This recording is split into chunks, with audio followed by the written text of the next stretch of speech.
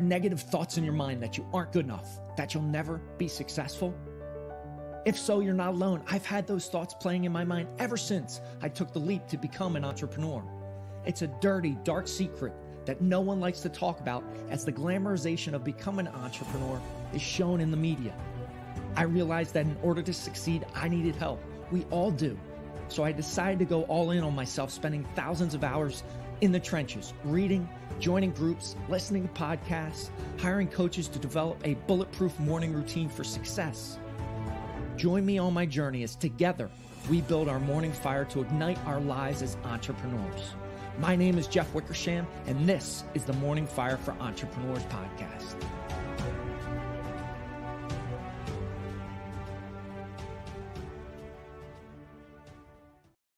Welcome to the Morning Fire for Entrepreneurs podcast. I'm extremely excited to have special guest on the show today, Jamie Kullman. Jamie, welcome to the show. Hello, Jeff. Thank you so much for having me. I can't wait to dive in. Yes, me too. Me too. So let's get into state. I know you have a 5.5 month old in the other room, but we're going to do some power breathing and then a power boom to get us started. So let's go ahead and do 3 breaths. We're going to breathe in and out. Good. Another breath in and out. Final breath in and out. All right, I'm going to count down, yell 3, 2, 1, and I'm going to yell boom at the top of my lungs. You don't need to, since I don't want you to wake the sleeping baby in the next room. But 3, 2, 1, and boom. There you go. Awesome. Awesome, Jamie. So let's get right into it. I eat, sleep, and breathe. Morning habits, rituals, routines. What are 1 or 2 things that you do each and every day that set you down that path towards success? Well, I was actually trying to think this morning, what is the one thing over everything else that I find to be the most important thing to do in the morning? And I realized that it's actually waking up early. It's because without that, what tends to happen is your day gets pulled away from you extremely fast. Especially me now as a new mama. If I don't wake up before the baby, I'm woken up to a screaming baby. And so that would be number 1, is waking up early. And then I love to start secondly with meditation. So just really getting my mind right and centered for the rest of the day. Awesome. I love that. And I love how you thought about it and said, you know what, it's waking up early, because I always tell folks, listen, I get up pretty darn early. I get up at 4 a.m. 5 days a week, and people are like, how am I going to do that? I always just say, and to your point, you've got a young baby. You just want to get up a little bit earlier than that one. Obviously, sleep is at a premium, but waking up early just gives you that opportunity, I feel, to take control of your day right at that point. Mm-hmm. Absolutely. Yep. Explain to me a little bit about the meditation. Do you do guided meditation? Do you do it on your own? Yeah, I've been doing guided. I just find that really helps me slow down. I find if I try doing it on my own, a lot of times I speed up the process a little bit more. And so maybe I'll get to that point in the future. But for now, guided is best for me at this point. And how long have you been meditating? Ooh, every morning, I would say now I'm hitting about 4 months. And so I feel different on the days where I even let myself sleep in a little bit. I feel like I don't have enough time to allow myself my morning routine. And so that's where I'm like, these two go so hand in hand together just to set your day up for success. Yeah, and I do guided meditation. I'm 3 years plus straight, and I still do guided meditation because I feel like my mind wanders. And when I have someone speaking to me and saying, come back, center on your breath, do those important things, breathe, it allows me to channel my mind a little bit better. I feel like if I was sitting there by myself trying to breathe, my mind would go every which way. So totally right there with you. Yeah, absolutely. We need that guiding force, I think. And then just a reminder as well as to why you're there, maybe setting an intention for your day as well. It's just a constant reminder. And it's just someone to keep you out of your own way. Yeah, absolutely. And then, so being a new mom, congratulations. I know you were awarded on the list for Yahoo Finance Top Mompreneurs for 2021. Tell me a little bit about your entrepreneurial journey and where you're at now. I'm sure it's a great story. Yeah. So I actually started my first business when I was 15 years old. And I was keeping automotive parts in circulation out of the landfill. So that opened me up to the whole world of entrepreneurship and passive income. And after that, when I found out I was pregnant, I started coaching other moms and helping them start businesses because I realized so many of them wanted to be able to stay at home with their kids, but they either had to sacrifice their career or being a stay-at-home mama. But I quickly realized doing this that having one-on-one clients wasn't scalable. It started taking up more and more in my time. And I realized that it really wasn't in line with why I was doing this, which was, you know, to be with my family and to live my best life with the people that I love. And I started to realize that I was jeopardizing everything that I had built this for. And so through my pregnancy and now with a 5-month-old, my whole aim there was to start freeing myself from the depths of my business, which meant setting up different systems and processes for more of like the freedom aspect. And then that opened up a whole new side of my business to where I realized so many entrepreneurs start businesses for freedom. And that's just very surface level, right? That's the surface level why. But within the depths of that, they start their business for one thing and then they end up self-employed. And so now my whole business has shifted, and it's incredible what a journey this has been, truly.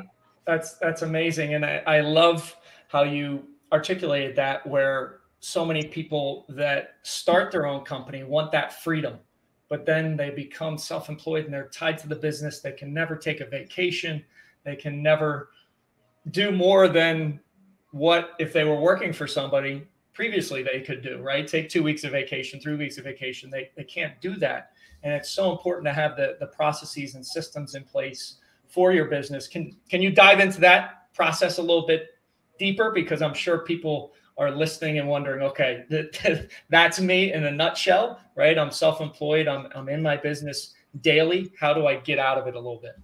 Yeah, well, I found that a lot of times what entrepreneurs is they make 3 mistakes typically. And the first one would be usually working with one-on-one clients or only in group programs. And so what happens there is they're not able to have a streamlined process or a signature offer. And so the solution there is really coming up with a signature program that's unique to you. So it's like your secret sauce in a way. So it's developing your own program would be first off. Secondly, the second mistake is really just not developing processes in your business. And you might have them and not even realize it, but it's understanding that systems are your business. And by you developing processes that remove you from those systems, that's where you can truly start to free yourself as an entrepreneur, because it starts to work without you.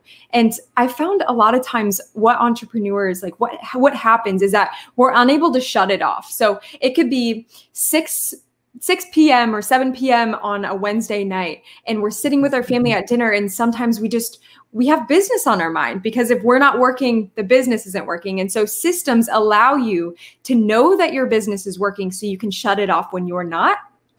And then thirdly is really just setting your business up to scale. And what that means for me is having a digital product that acts as a buffer between you and the customer. And so it basically pre-vets them and sells them into your high ticket program without it taking up any of your time. So that's basically my 3-phase system, what I walk my clients through. And it really develops them into more of a CEO rather than just a self-employed entrepreneur.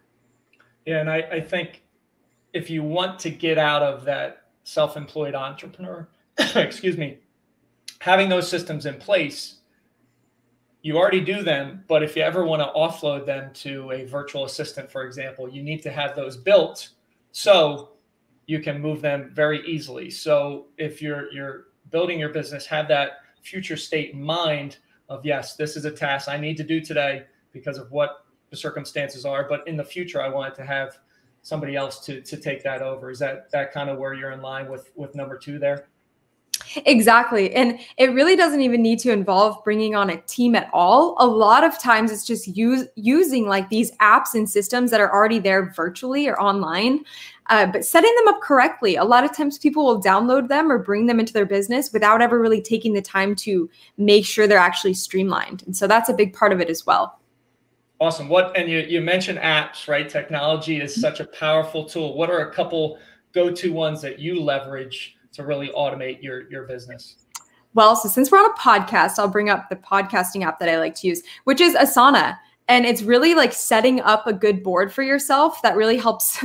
I need everything written in front of me. And I found before when I was using just a pen and paper, if I made one little error on there, I felt like I had to redo the whole entire sheet. I don't know. So Asana just makes it so you can easily like kind of brain dump everything and then bring it through a process on its own. And you can add team members to it so everybody stays in the loop. It's just a really good way to stay organized, in my opinion.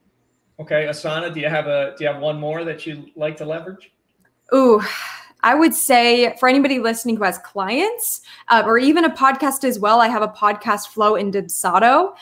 Basically, with the click of a button, you can go and just have an entire workflow that sends out contracts, invoices, documents, any type of documents that you need to send out in your business. So with one click of a button rather than back and forth emails. They even have a scheduling tool as well, which is really helpful. Awesome. Love it. Thank you. Thank you for sharing both of those. So let's get back to your why. You touched on it a little bit, right? Of as you were pregnant and really in the business, you figured out, hey, I want to get back to the core of your why. So let's talk a little bit about how people can find their why, because so many times I feel like it can be a great experience, like the birth of your son, or in my experience, it was the death of my mother 6.5 years ago to breast cancer. And I changed that, transformed that pain into power, and I found my why, but so many people struggle with that. So what are a couple strategies and ways that people can dive deep and find their why? Yeah. Well, and I would love to even start with the realization, if you are a business owner and you've found your why previously, is making sure that you're constantly revisiting that. And you can start by really just, I mean, it's kind of surface level. And I learned this from Dean Graziosi originally. It's a 7 levels deep exercise. And so he starts with asking, what does success mean to you? Or what would my life look like if I was successful now? And like, most people will say like time and financial freedom, right? That's typically what they see when they think of success. But going deeper, 7 levels, you basically just continuously ask yourself, okay, well, why is that important to you? Why is time and financial freedom important to you? And you answer that question. And then each time you just try to dig deeper until the purpose of this is to get to the core reason of why you want something. And for me, that was to live the life that I love with the people that I love, right? And to live my best life. And in my opinion, the only way I can do that is when I have absolute control, which means having my own business, setting my own schedule, and really living without sacrifice. But in my opinion, like this huge shift that happened here was I realized that as an entrepreneur, I started to be so consumed by the how to do this, how to do that. And actually the implementation of me feeling like I needed to take the thing that I've learned and actually do it inside my business. And now what I've realized is that there's 2 sides to something. There's understanding the how, and then there's actually implementing it. And so I believe as an entrepreneur, you should always understand the how, but that does not mean you need to do it. It means that you should automate, delegate, or eliminate it, right?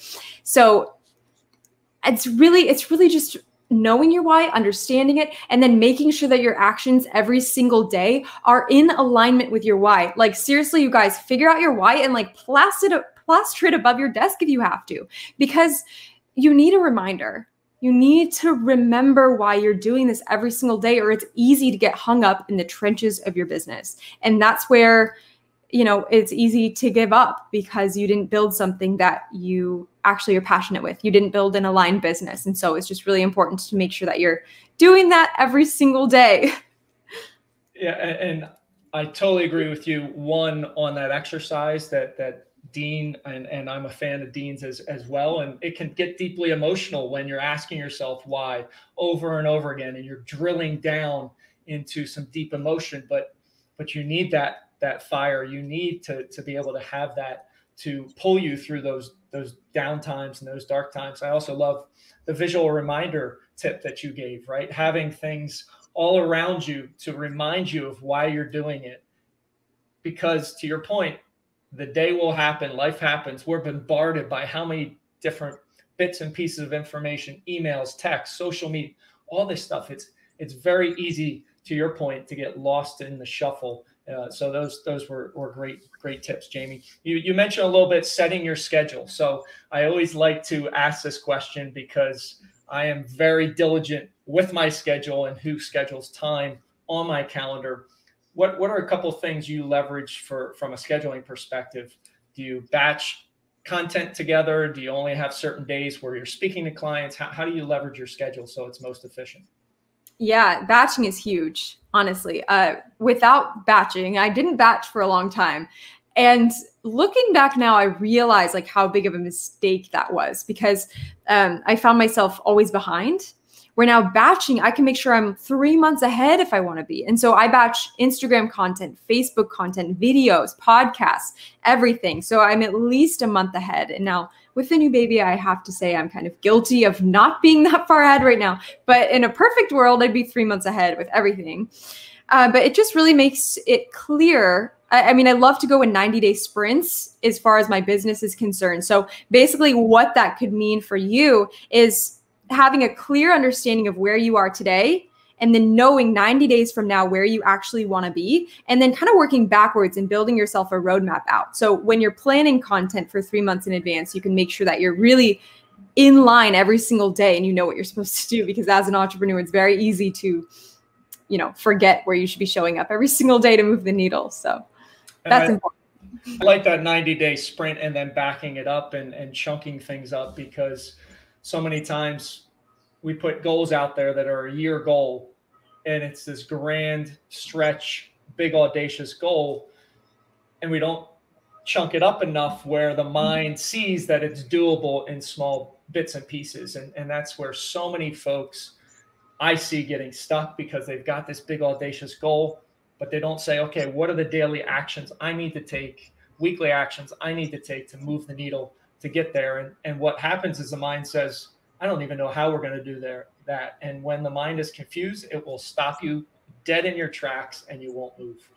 Yep, exactly. And I feel like that all stems from a morning routine. I mean, really. And that's why I love your podcast so much, is because without that, I feel like, success is hard to achieve if you don't start your day intentionally. Absolutely. And we were just in a men's group that I run. We were just reading Extreme Ownership by Jocko Willemick. And he's like, the first opportunity you get to take control and have a win is getting up with your alarm clock and not hitting the snooze button. And it's undervalued. People think they're getting quality sleep, but that is the first opportunity to say, you know what? Yes, I'm taking control of my life, and I'm not going to hit the snooze button, and I'm getting up and I'm moving. And I feel like it's the foundation for everything. It absolutely is. And I have to say too, if you're gonna follow with a meditation, I recommend doing it sitting up, because this morning I almost fell asleep during mine, and that's the one way to kind of ruin what you had started by getting up early. Yes, I've done that too before, and that's one of the reasons why I actually do like 10 minutes of exercise before I meditate. Mm-hmm. So I've got the blood flowing, and then I can sit and I don't fall asleep, because I've now got that natural energy working through. Jamie, I love all these strategies and tips. Do you have something you want to share with my listening and watching audience? Yeah, I would definitely love to say, if you guys are interested in what we're talking about, or, have started a business, you're feeling overworked, overwhelmed, maybe even burnt out, definitely shoot over Instagram. You can find me, Jamie Kullman. That's JamieKullman. I post a lot of things on my feed there. And then I have links to the podcast and everything like that. I host Mom's Freedom Maker podcast.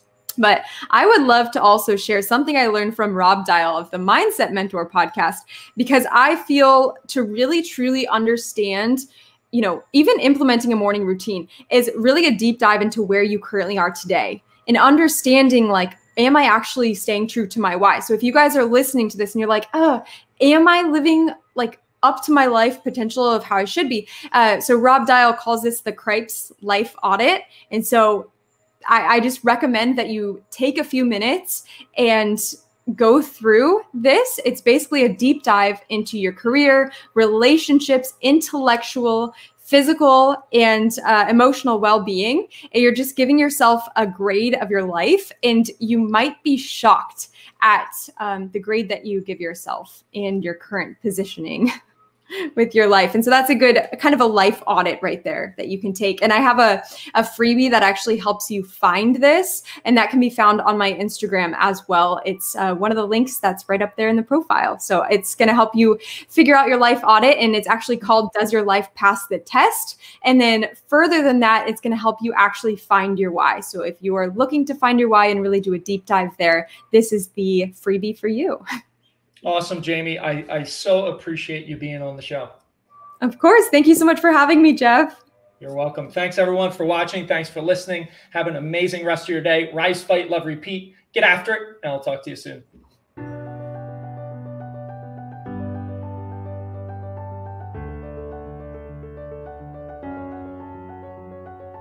Thank you for listening to the Morning Fire for Entrepreneurs podcast. You now have the knowledge, but without action, knowledge is useless. Choose to act. Choose to step into your greatness and unlock that hero inside of you. If you enjoyed this podcast, please subscribe and leave a review so more entrepreneurs can hear this message. If you absolutely love this podcast, which I hope you do, then share it up with someone you know who might see benefit from it. Become that beacon of change, and together we can impact the world.